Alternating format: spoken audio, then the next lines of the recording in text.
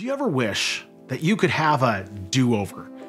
You could take back what you said, maybe spend money more wisely, call that person before they passed away or before they went out of your life, taking better care of maybe your mental well-being or your health.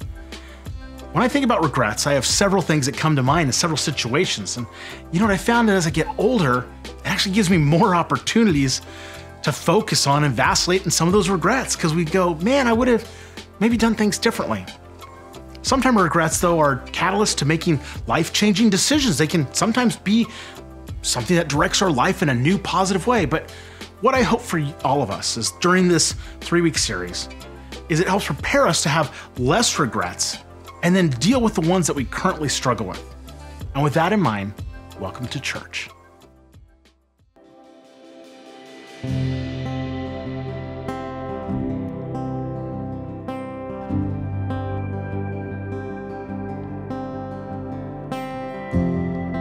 Peace like a river wash over me. Immerse me in waters as deep as the sea.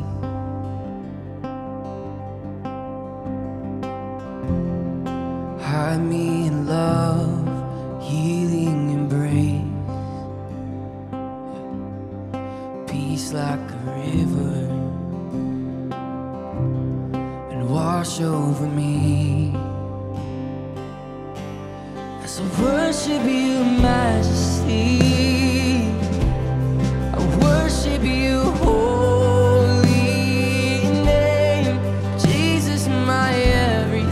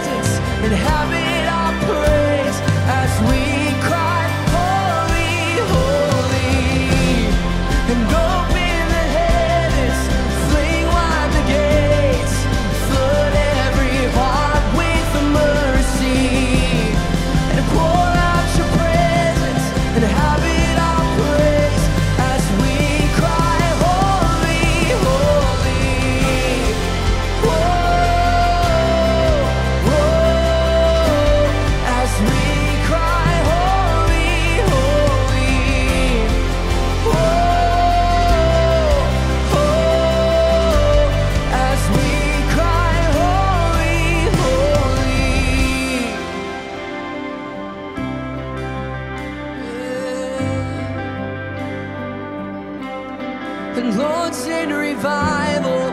Lord, send it now. Move of your spirit, heaven break out. Come now in power, cover this land. Like you've done it before, would you do it again?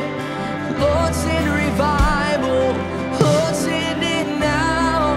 Move of your spirit, heaven break out. Come now in power, cover this land. Like you've done it before, would you do it again? Lord, send revival. Lord, send it now. Move of your spirit, heaven break out. Come now in power, cover this land. You've done it before, would you do? Lord, send, and Lord, send revival. Lord, send it now. Move of your spirit, heaven break out. So come now and cover this land. Like you've done it before, would you do it again? And heaven break out.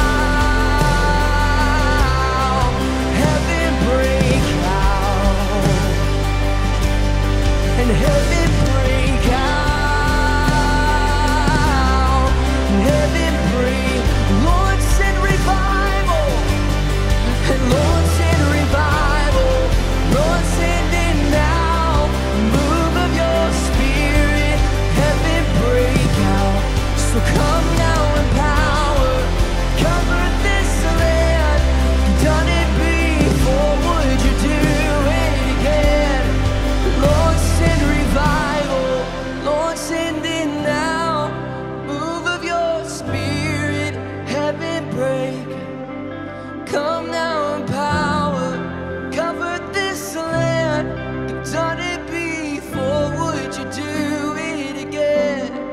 Heaven break out.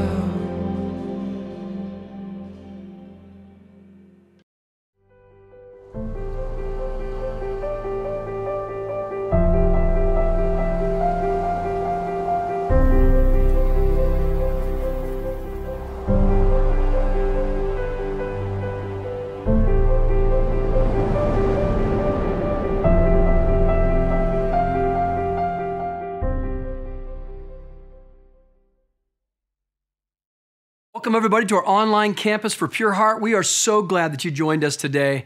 People join us from all around the world, and we are just humbled and honored that you would tune in and want to grow with us. We want to give a big shout out, like we do every week, to Crossroads Recovery. Guys, we love you. We're so proud of you and proud to be serving and be a part of your life. If Pastor Todd's hanging out with you today, hope you guys are having a great time together. So on Easter, I talked a little bit about regrets, and I had a whole nother sermon series planned coming out of Easter, but today, I want to go in just a different direction. I want to come back to regrets, and I want to talk about that for a little bit because so many people talk to me about the impact that that idea had on their lives. Now, here's what you have to know right up front. It's not possible to get through life without some regrets. We're all human. We all make mistakes. And here's the big thing. We're all still in process. No one is perfect. If you're watching this with somebody right now, just turn to them and smile and go, it's true. You are really, really in process. Just kind of do that. Don't get in a fight about it. Just kind of mention it and smile a little bit. As we dive in, I first of all want to say, regrets aren't all bad. Because regrets can actually point us, as Daniel Pink in his great book about regrets talks about, they can point us to what really matters in life. And on Easter, I mentioned 4 different kind of regrets we all deal with as human beings. Foundation regrets, those early decisions in life that we would have made differently so that life would be going better for us now. Those foundation regrets point us to things that really matter, that build a strong life. Or the second one was boldness regrets. And these point us to like justice issues. Like I should have spoke up about that. I should have wanted to make more of a difference. Or trust issues with God. I should have had greater faith and trusted God in that area of my life, or greater adventure and stepped out and done something that would have stretched me in life. The third one is connection regrets. And connection regrets are all about relationships. I wish I would have spent more time with them when they were alive. I wish I would have had more time to hear more of their story. I wish I would have made more of a priority in relationships earlier in life and developed deeper relationships in my life. And the great thing about connection regrets is they point us to the value of people. They wake up our heart to the value of people. And then we talked about moral regrets was the fourth one. And moral regrets, yeah, there's pain that's involved with this and consequence in our life, but moral regrets point us to what matters to the heart of God and ultimately what matters to our own hearts, what matters deeply in our own hearts. So in this series, I'm going to speak to 3 different stages of life, all right? So come with me for a second. I'm going to speak to 3 different stages of life. We're going to start with teens and 20s, those late teens and 20-year-olds. This is what I'm going to call the foundation years. Also, there's the 30s, and we're going to go all the way to 50s. We're going to call this the building years, all right? And I'm going to kind of speak to all these age groups throughout the next 3 weeks. And then there's the next is the 60 plus, which is our legacy years. Now, real quick, we'll pause on this because these foundational years, these teens to 20s, the language of those years for me was, I know that. Like, I know that. You know, I kept saying that to my parents. I know that. And then when I got in my 30s, 40s, and 50s, and I was building family and building career and building for my future, I realized I don't know that. Like, I really don't know that. I wish I knew that. And then the language of legacy years is this. I know that. I just wish somebody would ask me that because I have an answer for that. No one wants to know what I know. And anybody over 60 can relate to that right now. Going, my kids never ask me. My grandkids never ask me because I know stuff now and no one is asking me. Now, here's what I love about Pure Heart. We are truly a multi-generational church. I asked our administrative department to get on ministry platform that keeps track of all the folks that call Pure Heart home and to look up everybody who is an active member or regular attender of our church family. And here's what they found. Listen to this breakdown in percentages of the total congregation, active members and regular attenders. 13% were in their teens. Another 13% were in their 20s. Another 16% were in their 30s, 15% in their 40s, 18% in their 50s, 15% in their 60s, and 10% 70 plus. 57% of our church is under the age of 50. 43% of our church is over the age of 50. That's phenomenal. You don't hear that very much in our world today in church life. Either churches are super young or super old, but to have such a blending of the generations is so beautiful. So I want to talk to these different groups as we go through this series together. And I also want to say before I dive into this, I know I'm talking to the online community, but many of you have opportunity when you're in Phoenix, or those of you who live in the Phoenix area, you visit our Glendale campus or our Peoria campus. I'm really grateful to our legacy members, those over the age of 60, because our music isn't always your style. My dad tells me, my dad has a pacemaker. He's like, the bass impacts my pacemaker sometimes. I'm like, Dad, are you going to be okay? He's like, I'm okay. He says, I look over and I watch a whole bunch of young people jumping up and down, worshiping God. And I go, this is good. This is good. And I love that about my dad. So thank you to our legacy members of our family, those of you over 60 who hang out with us, even though the music when you're live on campus isn't what you want, or maybe even when you're watching our online campus, like, this is kind of, a little young for me. But you want to be somewhere that's vibrant. You want to be somewhere where the next generation is being reached. And thank you for your generosity. Thank you for being a part of our church family. Now, not only am I going to speak to 3 different stages of life, I also want to talk about, over the next 3 weeks, 3 crucial perspectives in living a life with less regret. There's no such thing as no regret, but living a life of least regret. There's 3 things I want to talk about. First of all, I want to talk about right reasons. Right reasons is all about motive. I want to talk about right things. That's all about integrity. We're going to talk about that next week. It's going to be so much fun. And then the third week is going to be on right people.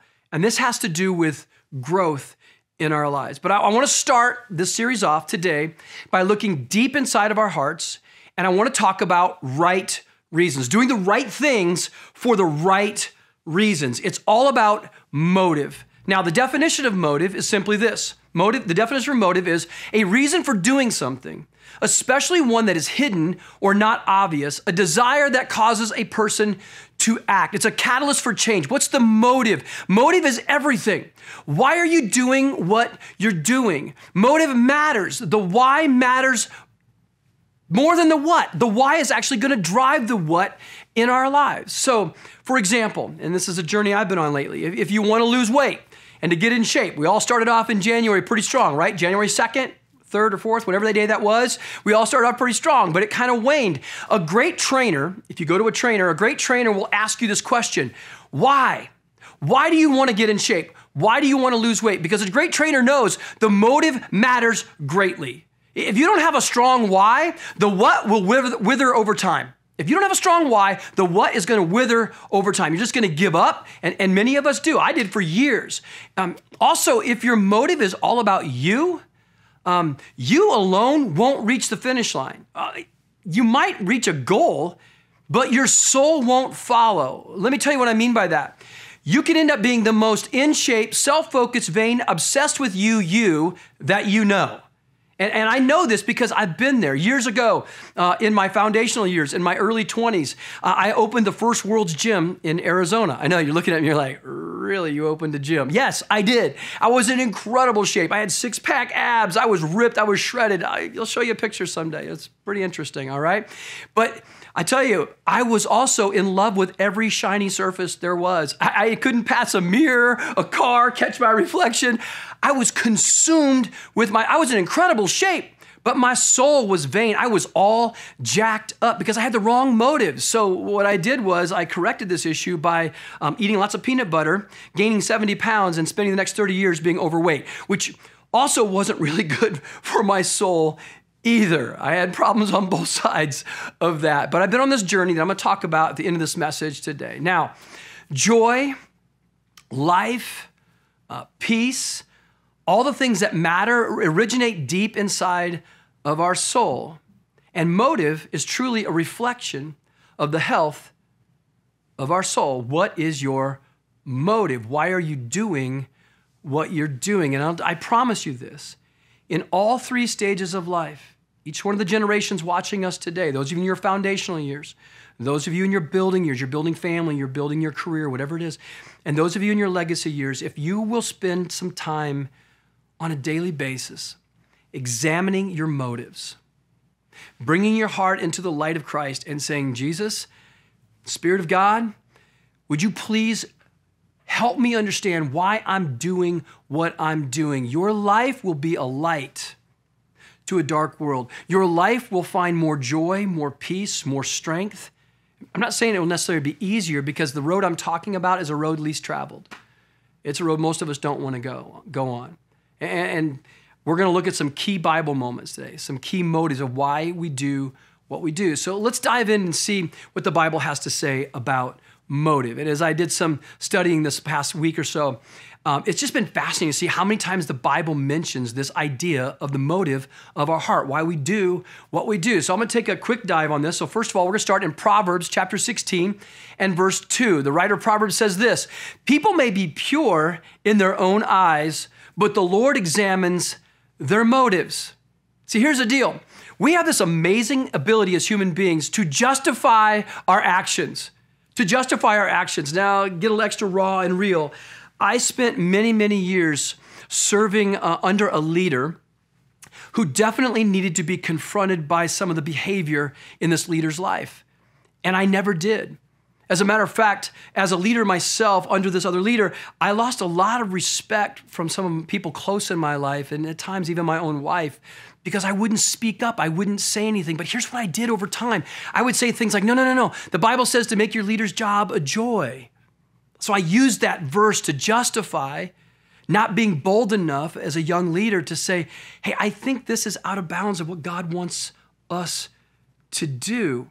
And there was a time during that season, the Holy Spirit really spoke to my heart and said, Dan, as a leader, you're being incredibly weak right now. Your motive isn't to make their job a joy. Your motive isn't to honor and respect those who are older than you. You're just afraid to say the truth. You're just being cowardly. You're being passive aggressive. You're not leading. And we can justify anything in life. Well, I really love her. I really love him. Well, we're married in our hearts. I know, I'm gonna start meddling now, so I'm just gonna move on. Well, I'm so generous in other ways. I don't need to be generous in my finances. I'm so generous in other ways. And we can justify anything and get it out of line with what God's word has to say. We have to be careful. God examines our hearts. He's the one who will tell us, are we in line or are we out of line? But we got to submit our hearts to him. All right? So let's move on. We're going to have so much fun with this. Next, Proverbs 20, verse 27.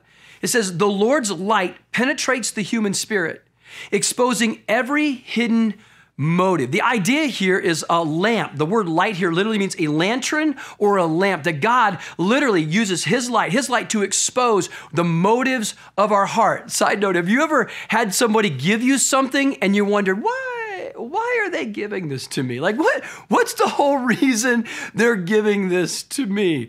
Our middle son, Luke, he's a great young man. So super proud of him as a dad. Jesus pride with this kid. He's going to Grand Canyon University here in Arizona. And every once in a while, Luke will call me up. He's like, hey, Dad, what's going on? I'm like, Luke, what's up, buddy? And he's like, hey, you want to grab some lunch?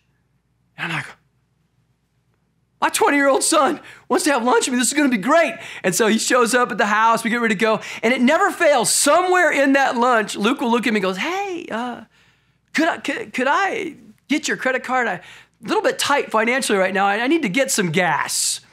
And in my mind, I'm wondering to myself, okay, Luke, did you want to have lunch with Dad? Or did you need gas for your Kia Rio? Which was it, okay? I know gas is now like $400 a gallon, but why exactly did you want to hang out? What was your real motive for wanting to spend time with me? Let me shine the lantern of God's light on your heart, and let's find out why you really wanted to hang out with good old Dad, all right? Let's keep moving. Let's go to Jeremiah. Jeremiah 17, verses 9 through 10. Jeremiah says this. This is an intense verse. Jeremiah says, the human heart is the most deceitful of all things. Now pause there for a second. This word deceitful literally means crooked path. That's in the Hebrew, that's what it means, to have a crooked path. It just keeps winding around. It's not a straight path, it's a crooked path. And unfortunately, too often in our lives, our hearts take us on these winding paths rather than the quickest way between 2 points is the truth, if you will, all right? It goes on, and it says it's deceitful above all things, and it's desperately wicked. Well, that's intense. This Hebrew phrase for desperately wicked isn't so much evil. It literally means to be frail, feeble, melancholy, or sick.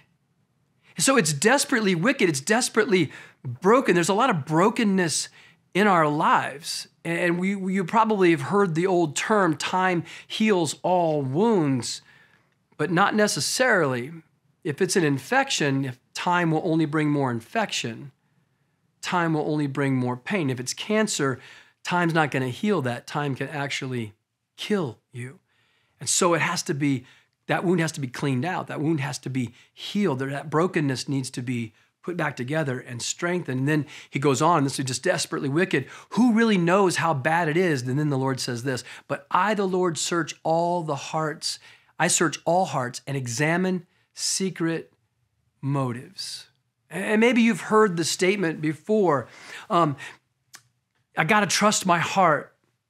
Let me just be honest. No, not necessarily, because my heart has led me down some crooked paths. My heart has been broken in this broken world. And so there's some areas of my life where I've needed God to do deep healing in my life because my motives weren't right. My motives were being filtered through a broken heart.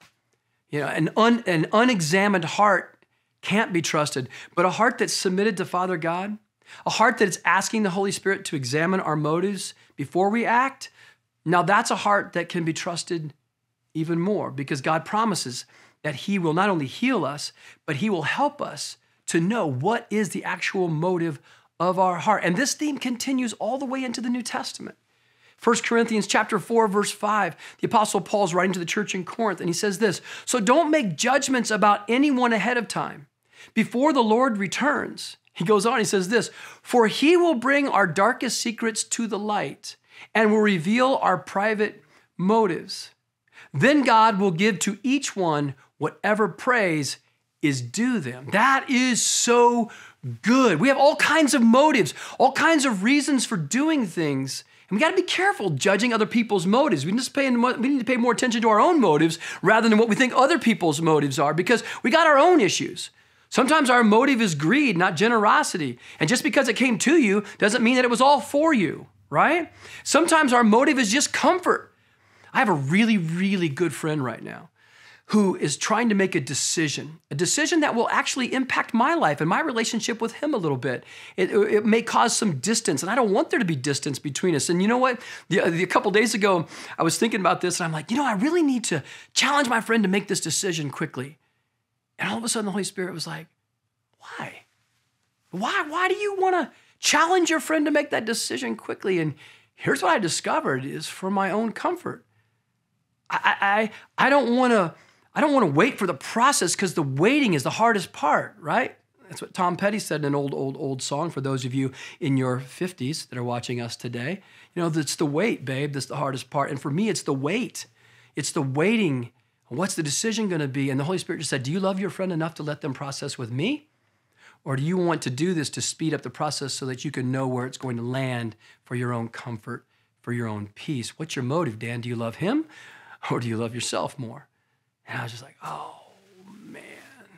How many times in our life do we make these decisions? Do we do things? Because it's really just about us. It's not about what's best for the other person. Or maybe it's your motive is just fear. You're not speaking up right now at work. You're not speaking up and confronting a person in your life who says they love Jesus and you love them, but there's some broken areas. You're not doing it because you're afraid. What are they going to do? Maybe they won't want to be your friend anymore. Maybe they won't like you anymore. Maybe it's more important for us to be liked, you know what I'm saying, than to really love people. There's so many ways I could go. I could actually spend an entire month teaching on this topic alone. Maybe it's anger and really you're just being passive aggressive. And you know, I'm just trying to be kind and trying to be merciful. And you're like, no, there's an edge to what you're saying. And why is it there's an edge to what you're saying? Maybe there's some anger in there and you just haven't been honest about it. You haven't dealt with it. And I could go on and on and on. Maybe that's what's impacting your marriage right now. Maybe that's what's impacting your work relationships right now. There's some broken things that in your own soul that you're filtering life through and filtering decisions through. And man, I would encourage you to ask the Holy Spirit to begin to show you what are your motives. And there, I'm going to say it again, there's a road that's less traveled. And that's the road that Jesus is on. And he invites us to join him into this examined heart life. Because an unexamined heart is a dangerous heart. But it's not easy. Now, next week, we're going to be talking about integrity, and it's going to be real intense. But today, we got to start with motive, you know, because here's the deal. If our motives aren't right, it won't be right. I know you're like, oh, that was really deep, Dan. It's true, though, isn't it? If our motive isn't right, it won't be right. In the end, it won't pan out right. It won't pan out right in that relationship, in that adventure that you want to go on. And also, more importantly, won't be right inside because the soul keeps score. And you may justify. We may justify. We may say, no, I'm doing this right. But if it's not right, in the end, it won't be right in here. And Jesus cares about what's going on in here more than anything else in our lives. Let's look at a couple more. Let's go to 1 Thessalonians chapter 2, verses 4 and 5. And this is what Paul writes to the church in Thessalonica. He says this, "For we speak as messengers approved by God, to be entrusted with the good news. Our purpose is to please God, not people." So good. We could have spent the whole day on that one right there.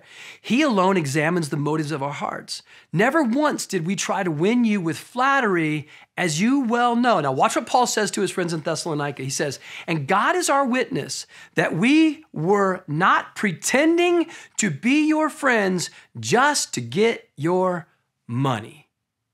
Paul's like, listen, here's what you got to know. I've examined my heart, and I can tell you from the bottom of my heart that I wasn't pretending. And actually, the Greek word here for pretending means fraud. I wasn't being a fraud. All right? I wasn't a fraud. I wasn't posing. I wasn't pretending to be your friend just to get your money. My heart was for you, not to get something from you. Man, think about that in your relationships. Is your heart to be a blessing or to be blessed? Are you friends with them because of what they can give you? Right? Or are you friends with them because you love them? And we can examine our hearts all day long in our relationships. Are there certain people you don't hang out with because it's not a benefit? Right? All right, I'm going to move on because it's going to get a little extra intense, all right? One more. James chapter 4, verses 1 through 3. We'll end with this.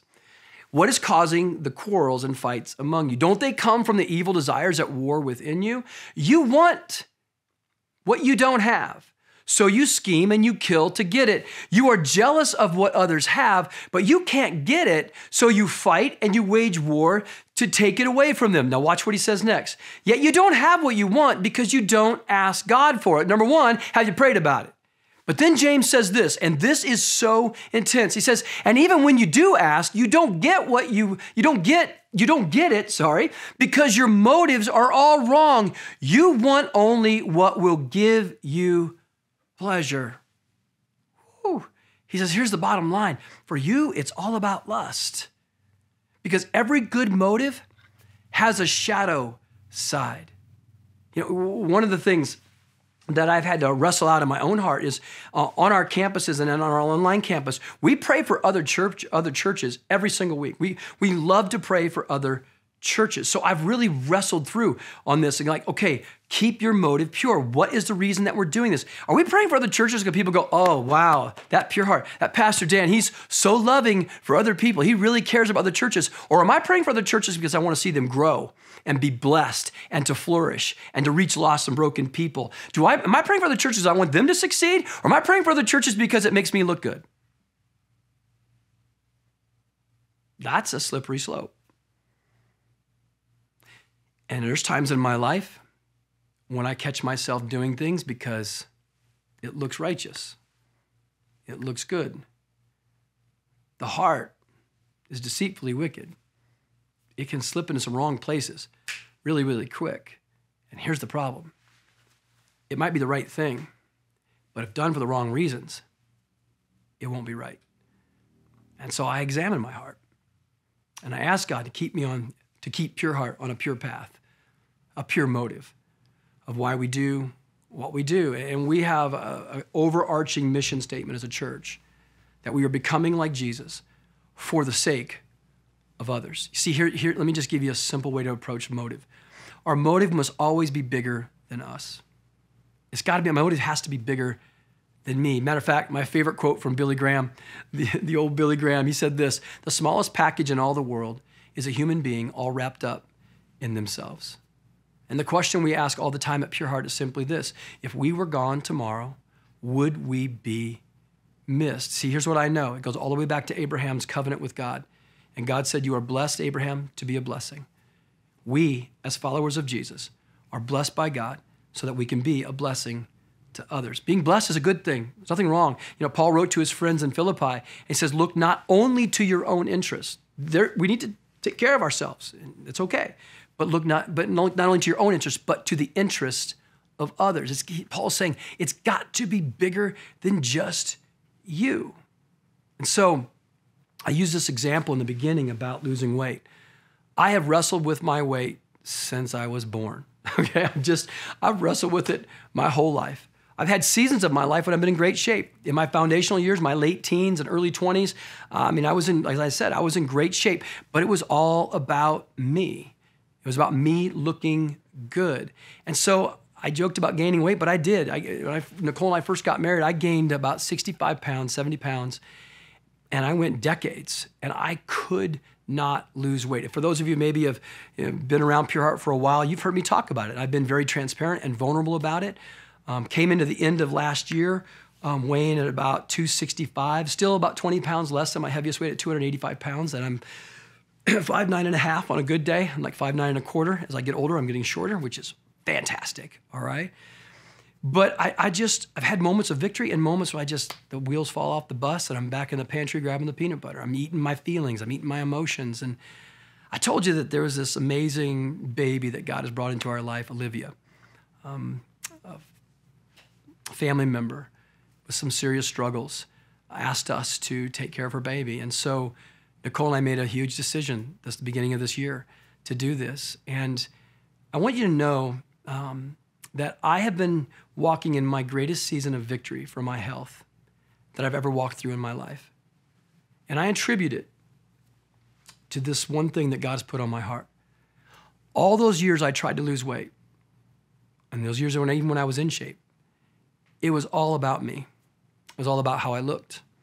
It was all about how I felt about myself, which it's not all bad.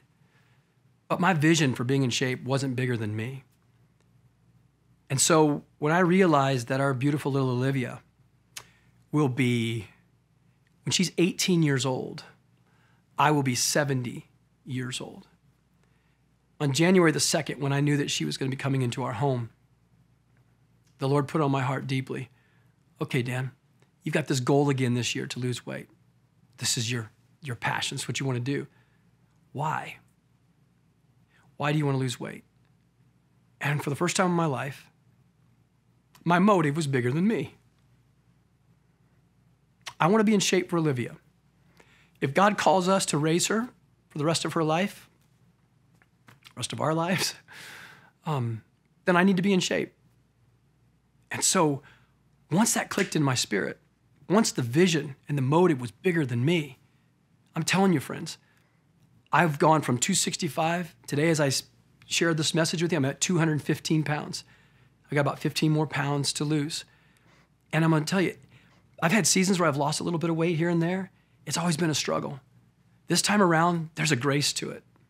There's a lift to it. I can't explain it. And I think it's because the vision is bigger than me. The motive is bigger than me. It's not just about how I look. It's not just about me. It's I want to be strong for Olivia. I want to be strong for our 3 children, Josh, Luke, and Abigail. I want to be strong for my family.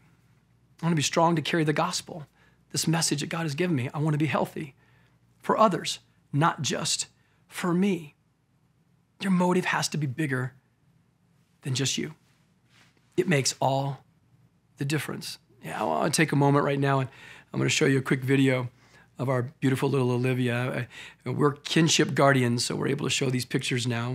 But here's a quick video of our little girl and kind of what's been happening in our home. Check this out. This is how Olivia is training her. She's very upset. Not good. You think she's got real problems. And then it's a miracle. Everything's fine. It's just she's training us to hold her. Everything's wonderful. She's so happy. Oh, she's so wonderful. I know that my son Luke took that video with me the other day. It's so funny. She is literally training us to hold her all the time. But doggone it, she's worth it, you know? So I want to just take a moment as I end today with our online campus, with all of you out there watching. Let's take a moment of reflection. And I don't normally do it quite this way, but just if you have the ability maybe to close your eyes and kind of block out what's around you and what's going on. If you're driving, don't do that. But just let's just have a moment between you and God. And let me just walk you through a couple things for a second. What's your motive? Why are you dating him or her? Why are you marrying them? What's your motive? What's your heart? Why aren't you quitting that job? Why are you taking that job? Why haven't you been able to reach out to your dad, to your mom? Why is it you said that to your wife or to your husband this morning? Why exactly did that fight start?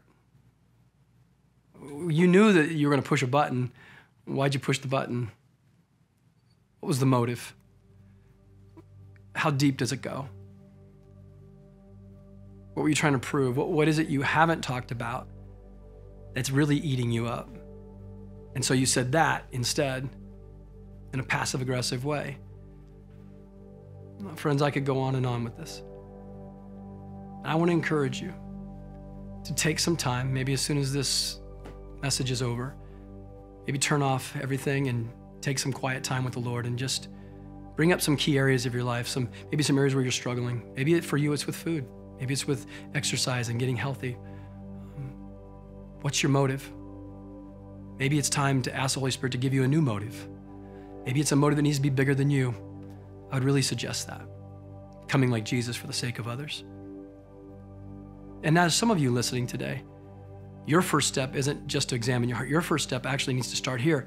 Maybe for some of you, for the first time in your life, you need to say, Jesus, lead my life. And we love the fact that there's people watching today that have never asked Christ to follow, and never asked Jesus to lead their life. They've never made that decision to follow Jesus. We love the fact that you're listening today. And maybe for some of you, it's not a first-time decision. Maybe for some of you, it's a rededication of your life to Jesus. And you've been kind of doing your own thing, going your own way, and here you are today. Thank you for joining us. And maybe for some of you right now, you need to pray this with me and invite Jesus to lead your life. It's the greatest decision you'll ever make. So if that's you today and you need to make that decision to follow Christ, would you pray this with you right now in your heart? God hears you. Just say this, Lord Jesus, right now in this moment, I commit my life to you. I trust you with my life. Jesus, forgive me of my sin. You know what it is. Thank you for your forgiveness. Jesus, fill me with your Spirit. Fill me with your love and your peace and your joy. Say it this way. Fill me with your light that will expose the motives of my heart and bring me not only into a good place with you, Jesus, but that it'll also be a good place for me. I can find the peace I long for. Just tell him that. The joy I long for, that eludes me. Thank you, Jesus, for loving me. In Jesus' name, amen. If you made that decision today, we would love to hear from you. We have some resources we would love to help you take some next steps in your relationship with Christ. Please let us know you made that decision today. So we're just gonna push pause on this series. Next week, we're gonna come back and talk about right things. We talked about right reasons today. Next week is about integrity. It's gonna be so intense. We're gonna talk about doing the right things. See you next week. Living a life without regrets. I hope that today you're leaving with some first steps to regret less in the future and maybe process through some of the regrets you may have had in your life. One thing I do know about regrets though is this, is that every time I've had the opportunity to think of others as more important than myself, I've usually had way fewer regrets. And last weekend, I got to go up with our missions team to love families on the Navajo reservation. I got to capture some of that footage. Check this out. Hey, Pure Heart family, Pastor Bob here. We're up on the Navajo Nation this weekend with a team of 80 volunteers. We brought up 3 26-foot truckloads of supplies of food, much needed water and household supplies.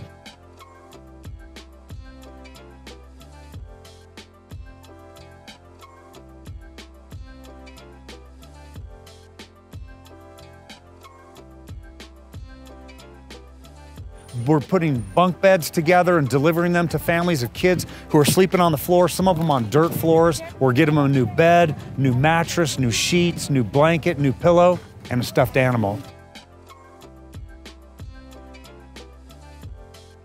Salad and Go is up here. We're delivering over 1,500 fresh-made chicken salads. We have shoes, socks, and underwear over at the school where we're supplying all of that for over 130 kids, brand new shoes, brand new socks, brand new underwear and bras. We've got adult shoes, about 500 pairs of adult shoes for folks that need that. It's an amazing day. We want to say thank you, Pure Heart family. It's because of your support, your contributions, your prayers that we're able to do this kind of stuff. So thank you. God bless you. So good, right? When I was up there and getting to film people and talk to them, I heard from several of the families about the difference that things like a bed, food, water, shoes are gonna make in their life. Things that I take and many of us take so for granted. Getting to show the others the love of Christ, I find that that's a pretty hard place to have regrets when I go do that. I was so blessed to be there. I just also want to say a big thank you to all those who give. Your faithfulness and your generosity is what allows Pure Heart to continue to connect with people all over the world and show them the love of Christ, just like what happened on that Navajo Nation trip. And if you're looking to begin supporting the continued mission of Pure Heart, you go, this is something I want to get behind. Giving can be done through the pureheart.org/give or in the Pure Heart app. And lastly, share the service with someone in your life so they can stay connected through all 3 weeks, especially if you know that they've been struggling with regret. By sharing the service, you're being a part of lives being reached and people finding freedom in their life. So with that in mind, be blessed, and we will see you next week.